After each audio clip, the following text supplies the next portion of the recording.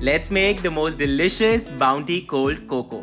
The first thing you need is some coconut water. Pour it all into an ice tray and let it freeze overnight. Now in a bowl, combine some milk with cocoa powder and corn flour and set it aside. In a saucepan, heat another cup of milk with some sugar. Now you could also use coconut milk if you like, and once the sugar melts, add in the corn flour slurry along with 3 tablespoons of chocolate and cook this until the mixture thickens.